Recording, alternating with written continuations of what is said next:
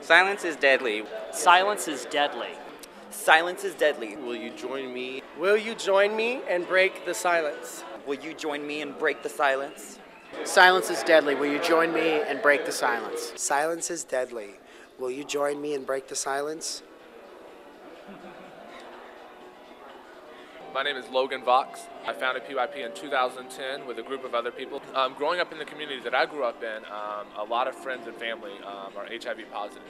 HIV, in my generation isn't something that's essentially talked about on a regular basis, and it's definitely not something that we discuss in public schools or in schools, for that fact, schools in general.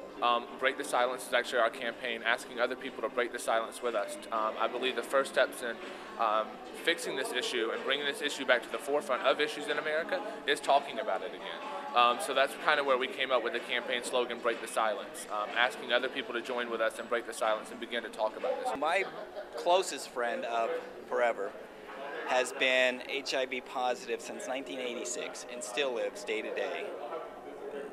But it's because of groups like this that give him support and makes it worth it for him. So I've lost friends to AIDS, and I think there's a weird perception right now that because the cocktail is out there and you can just take the medicine and get medicated, that somehow that makes it all go away, and it doesn't make it go away. It's a very serious disease. It can still kill you, and people need to be aware of it and need to take precautions. And if you want to be sexually active, that's awesome, but you need to be smart and safe and aware, and that's what the message is. Well, I had a partner who died in 1991, and I guess I've been through the 80s when every other week I was going to a memorial or a funeral or watching a friend die from AIDS. Our three main focuses are awareness, prevention, and education.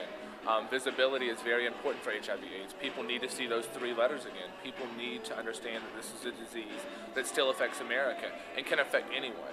We have to let go of the stigma and shame that are associated with it and realize that anyone, any human being can be affected by this disease. And when we can realize that and not stigmatize the disease or shame the disease, then we can come above it.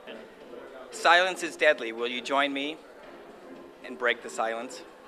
For more information on this campaign and what PYP is doing to bring back the conversation of HIV and AIDS, please visit breakthesilencecampaign.org, a product of the PYP Foundation.